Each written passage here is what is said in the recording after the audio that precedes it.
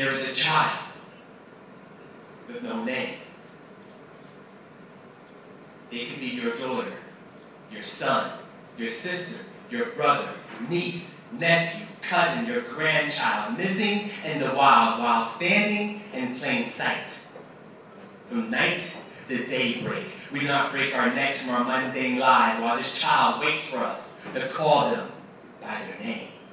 Other than slave, abused, victim, lost, at what cost will it take for you to see them, recognize who they are? There are 27 million of them, individuals with no names. They're lost, but still, they're out there. They're not like needles lost in a haystack. As a matter of fact, they're more than the population of Maine, Vermont, New Hampshire, Mass, Connecticut, Rhode Island, and New Jersey combined, with 4 million remaining as if their spirit changed, their lives changed. The day someone promised to give them heaven, in return, they sold them hell. So this is their story. They're living somewhere between purgatory and oblivion, but that is just it. They're still living. They are still breathing. As long as they continue to fight for their lives, I will fight for them. I will continue to write for them. I want them to know that they are more worth than the words in this poem. I want them to know that they are more worth than the words in this poem. They are more precious than diamonds and gold.